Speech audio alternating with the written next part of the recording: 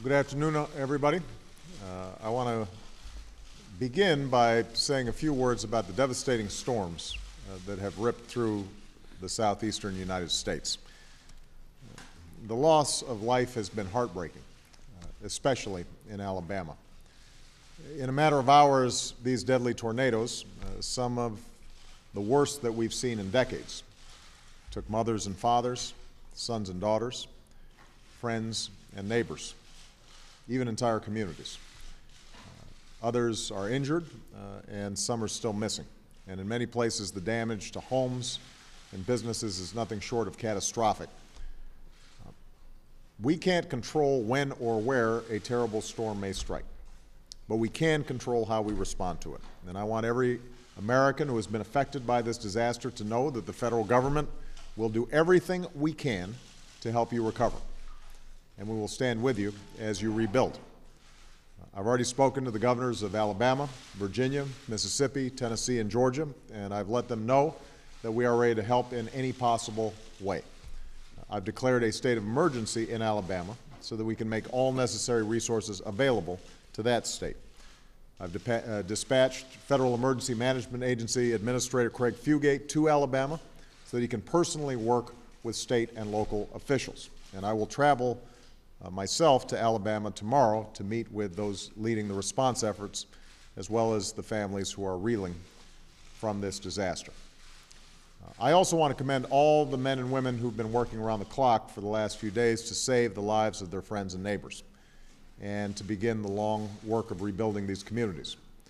These police officers, firefighters, EMTs, and other emergency responders are heroes, and they have the thanks of a grateful nation. We pray for their success, and we stand with every American affected by this disaster in the days and weeks to come. Now, as we meet our obligations to these Americans, we're mindful of our obligation to the safety of all Americans, and that's why we're here today. As Commander-in-Chief, I have no greater responsibility than the security of the American people and the well-being of our courageous men and women in uniform and their families. Over the past 2 years, my administration has done whatever it takes to meet these responsibilities. We've been relentless against al-Qaeda and its affiliates, preventing terrorist attacks and saving lives. We brought nearly 100,000 troops out of Iraq in an orderly way. We ended our combat mission, and we refocused on Afghanistan, where we're breaking the Taliban's momentum and training Afghan forces. And from Europe to Asia, we've strengthened old alliances, forged new partnerships, and restored American leadership in the world. Still, we confront urgent challenges. In Iraq, we're working to bring the rest of our troops home as Iraqis secure their democracy. In Afghanistan, we're moving into a new phase, transferring responsibility for security to Afghan forces, starting to reduce American forces this summer, and building a long-term partnership with the Afghan people. As people across the Middle East and North Africa seek to determine their own destiny, we must ensure that America stands with those who seek their universal rights. And that includes continuing to support the international effort to protect the Libyan people. And here at home, as we make the hard decisions that are needed to reduce America's debt, we cannot compromise our ability to defend our nation or our interests around the world. These are some of the pressing challenges that we must meet in the pivotal days ahead. And today I am proud to announce key members of my national security team who, along with Vice President Biden and Secretary Clinton, will help us meet them. I've worked closely with most of the individuals on this stage, and all of them have my complete confidence. They are leaders of enormous integrity and talent who've devoted their lives to keeping our nation strong and secure. And I am personally very, very grateful to each of them for accepting these new assignments. Given the pivotal period that we're entering, I felt that it was absolutely critical that we had this team in place so that we can stay focused on our missions, maintain our momentum, and keep our nation secure. When I took office, Bob Gates had already served under 7 presidents, and he carried a clock that counted down the days. hours and minutes until he could return to Washington State with his wife, Becky. I was able to convince him to stay for one more year, or I was able to convince him to talk to Becky about staying one more year. At some point along the way, Bob threw out that clock. He is now one of the longest-serving defense secretaries in American history. And as a grateful nation, we can all agree that Bob has more than earned the right to return to private life, which he has decided to do at the end of June.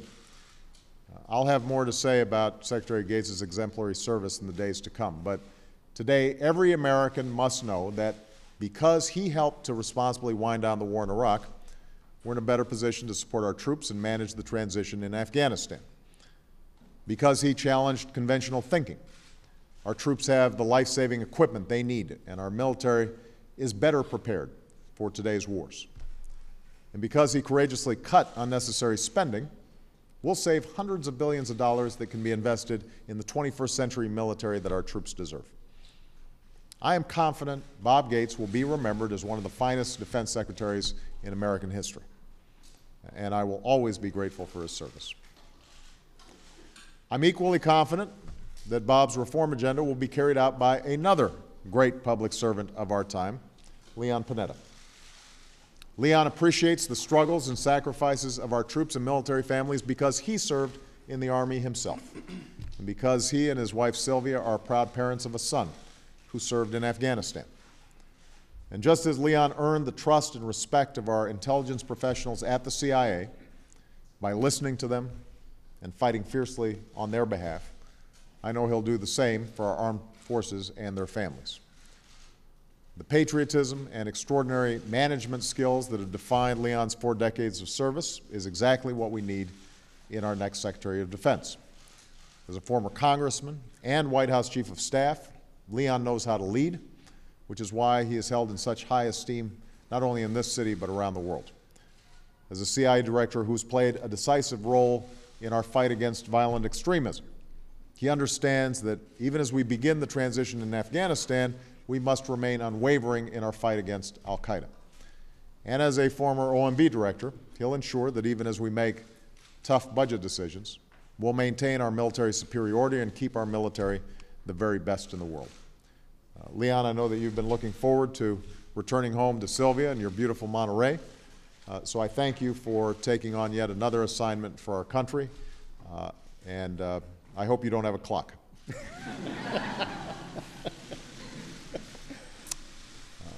I'm also very pleased that Leon's work at the CIA will be carried on by one of our leading strategic thinkers and one of the finest military officers of our time, General David Petraeus. This is the second time in a year that I've asked General Petraeus to take on a demanding assignment, and I know this one carries a special sacrifice for him and his wife, Holly. After nearly 40 years in uniform, including leading American and coalition forces in some of the most challenging military missions since 9/11, David Petraeus will retire from the Army that he loves to become the next CIA director, effective early September, pending Senate confirmation. As a lifelong consumer of intelligence, he knows that intelligence must be timely, accurate, and acted upon quickly. He understands that staying a step ahead of nimble adversaries requires sharing and coordinating information, including with my Director of National Intelligence, Jim Clapper. And even as he and the CIA confront a full range of threats, David's extraordinary knowledge of the Middle East and Afghanistan uniquely positions him to lead the agency in its effort to defeat al-Qaeda. In short, just as General Petraeus changed the way that our military fights and wins wars in the 21st century, I have no doubt that Director Petraeus will guide our intelligence professionals as they continue to adapt and innovate in an ever-changing world. Finally, I'm pleased to announce my choice for the civilian military team that will lead our efforts in Afghanistan in this year of transition. I'm nominating a superb commander, Lieutenant General John Allen, to succeed General Petraeus as commander of the International Security Assistance Force, or ISAF. As a battle-tested combat leader in Iraq, he helped turn the tide in Anbar province. As deputy commander of Central Command. He's respected in the region and has been deeply involved in planning and executing our strategy in Afghanistan. As our troops continue to sacrifice for our security, as we tragically saw again yesterday, General Allen is the right commander for this vital mission. As coalition forces transfer responsibility to Afghans, we're redoubling our efforts to promote political and economic progress in Afghanistan as well. Our tireless ambassador, Carl Eikenberry, has helped us dramatically increase our civilian presence of diplomats and development experts. Never before have our civilians and troops worked together so closely and so successfully. And I've personally relied on Carl's candid advice on this incredibly complex mission. After 2 years in one of the world's most challenging posts, Ambassador Eikenberry's time in Afghanistan is coming to an end. He's hard at work in Kabul today, and I want to thank Carl and his wife Ching for their outstanding service. To build on Carl's great work, I'm very grateful that one of our nation's most respected diplomats, Ryan Crocker, has agreed to return to public service as our next ambassador to Afghanistan. This is a 5-time ambassador, and Ryan is no stranger to tough assignments. Few Americans know this region and its challenges better than Ambassador Crocker. He was our first envoy to Afghanistan after the fall of the Taliban. He reopened our embassy there.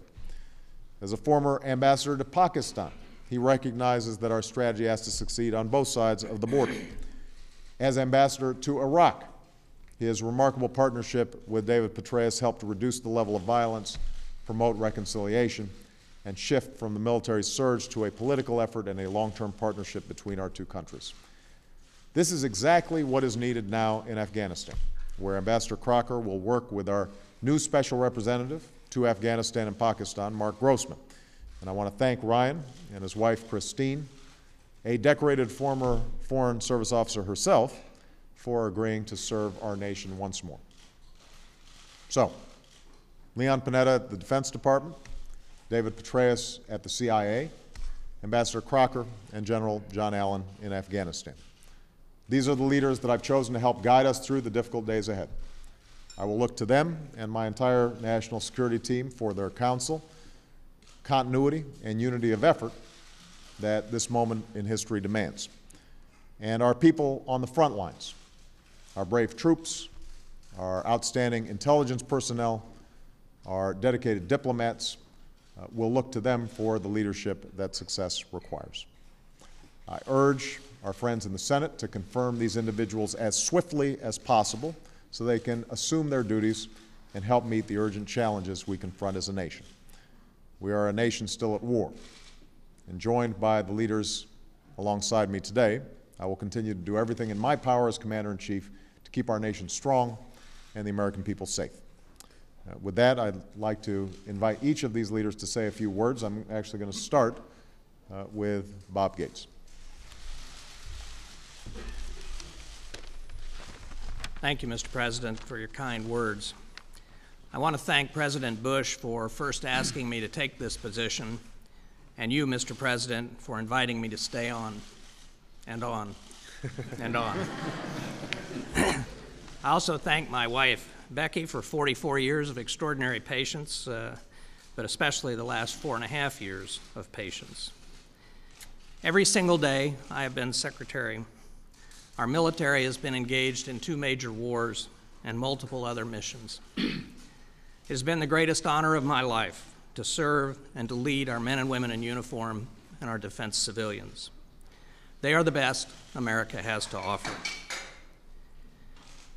I will continue to give my all to them and to the President right through June 30th, because obviously there is much left to do. My highest priority from my first day in office has been to do everything I could for our uniformed men and women in harm's way, to help them accomplish their mission, to come home safely, and if wounded, to get them the best possible care from battlefield to home front. I've done my best to care for them as though they were my own sons and daughters, and I will miss them deeply. There will be other occasions to speak over the next 2 months, So for now, I'll just congratulate Leon Panetta and thank him. Leon, I believe, is the best possible choice to succeed me. And I also congratulate General Petraeus, Ambassador Crocker, and General Allen. And I want to thank you again, Mr. President, for the opportunity to serve and to work with you.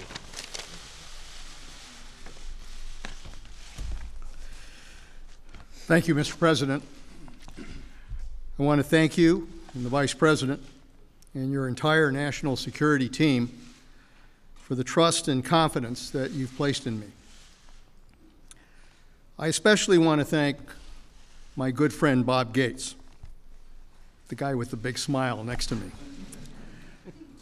He's a public servant without equal, whose tenure as Secretary of Defense will go down as one of the most consequential and important examples of leadership in the history of the American government.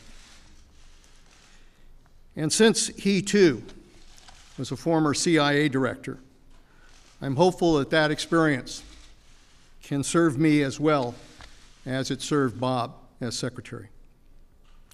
And speaking of the CIA, I also want to deeply thank the good men and women of the CIA for all they do without recognition or credit to safeguard this nation and protect it.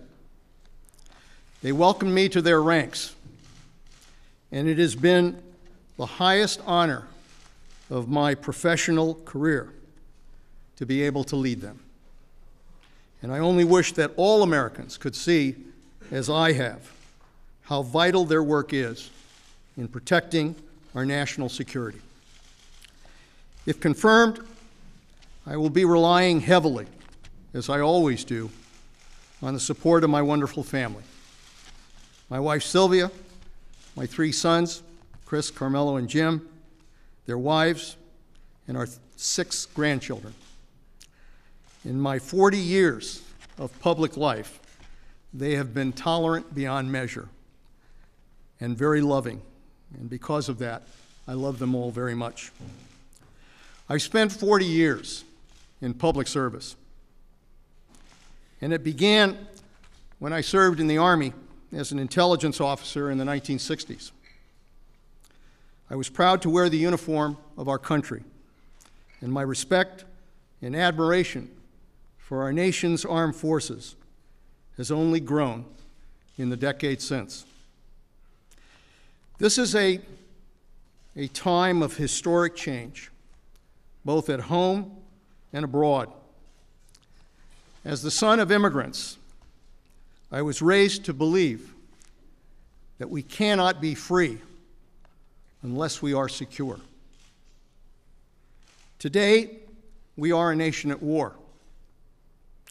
And job one will be to ensure that we remain the strongest military power in the world, to protect that security that is so important to this country. Yet this is also a time for hard choices. It's about ensuring that we are able to prevail in the conflicts in which we are now engaged. But it's also about being able to be strong and disciplined in applying our nation's limited resources to defending America.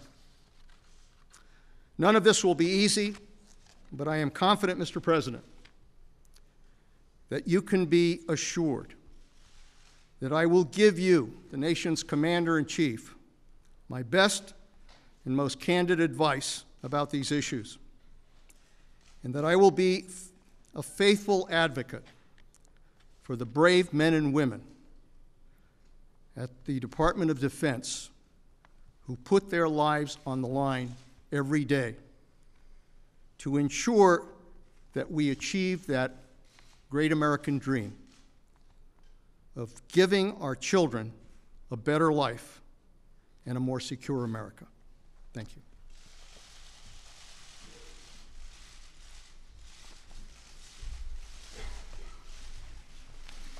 Well, Mr. President, thank you very much. I feel deeply honored to be nominated to become the 20th Director of the Central Intelligence Agency, and I feel deeply grateful for the opportunity, if confirmed, to continue to contribute to the important endeavors to which so many have given so much over the past decade in particular.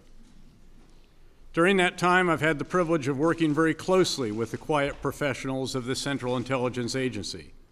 I have seen firsthand their expertise, their commitment to our nation, and their courage in dangerous circumstances.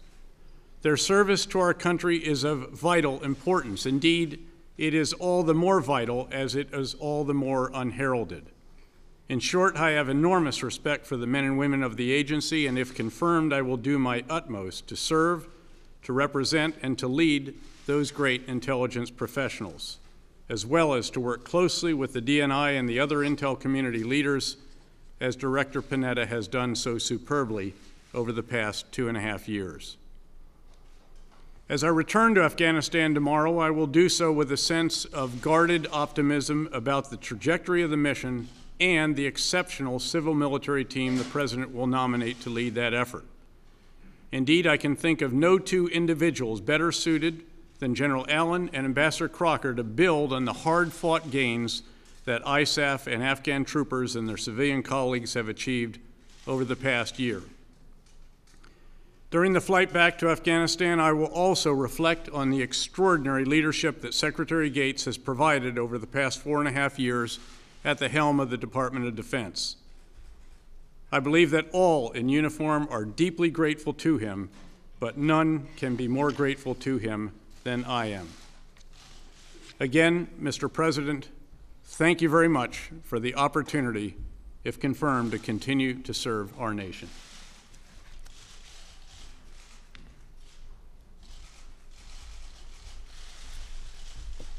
Mr. President, thank you. I'm deeply honored by this selection, and I'm grateful for the support and the leadership of Secretary Gates and Chairman Mullen. Sir, I am mindful of the significance of this responsibility, and I am deeply committed to the leadership of the magnificent young men and women of our armed forces and those of the armed forces of this great and historic coalition of nations. I understand well the demands of this mission, and Mr. President, if confirmed by the Senate, I will dedicate my full measure to the successful accomplishment of the tasks and the objectives now set before us. Mr. President, thank you for your confidence.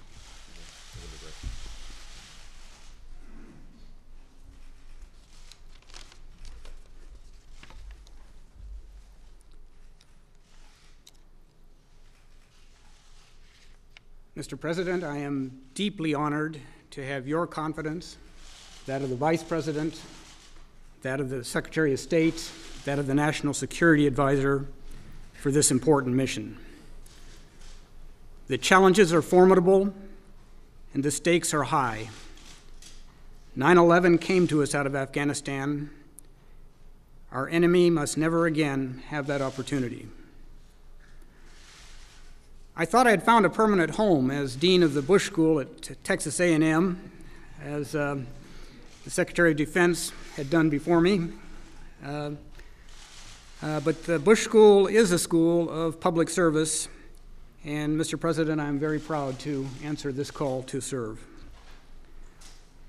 Over 9 years ago, I had the privilege of reopening our embassy in Kabul after the fall of the Taliban. If confirmed, I look forward to returning to build on the progress that has been achieved in recent months, working with the courageous men and women at our embassy, with our military, with our NATO allies in the United Nations, and especially with the people of Afghanistan. I also look forward to rejoining my old battle buddy, General Dave Petraeus, however briefly, and I am delighted that I will have the opportunity to carry forward with another good friend and comrade from Iraq, General John Allen. Thank you, Mr. President.